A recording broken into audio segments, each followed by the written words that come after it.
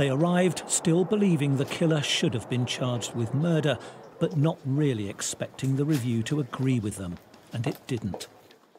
Valdo Calocane had a severe mental illness, said the CPS chief inspector, so prosecutors were right to accept his reduced plea of manslaughter with diminished responsibility. We're disappointed, but not entirely surprised.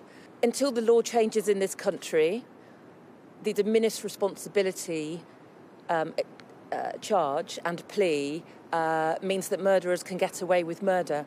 In Nottingham, Calocane stabbed 3 victims. He was sent to a secure hospital for treatment indefinitely. If he'd been charged with murder and convicted, it would have meant life in prison, a proper punishment in the family's eyes. In a hijacked van, he tried to run down 3 more people. He didn't stop until police arrested him.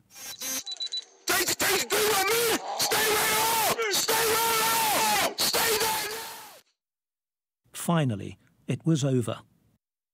He'd killed students Grace O'Malley Kumar, Barnaby Webber and school caretaker Ian Coates. Mr Coates' family were later left out of a key meeting with prosecutors. It just added to the railroadment that the other families have suffered. They were obviously informed of the decision they were going to take with the diminished responsibility, which they wholeheartedly didn't agree with, like ourselves, and we felt that we were learning it at the last minute as well, so we didn't have an opportunity to say no or question it. In September 2021, Calocane was sectioned under the Mental Health Act. On the way to hospital, he hit a police officer. Months later, he allegedly assaulted a flatmate. He was detained again in a mental health centre.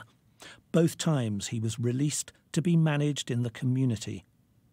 Later that year, a warrant was issued for his arrest. He was still wanted for attacking the police officer. He was never arrested and was still a wanted man in June last year when he carried out the Nottingham attacks. The CPS chief inspector urged the government to reconsider an old idea, categorising murder charges.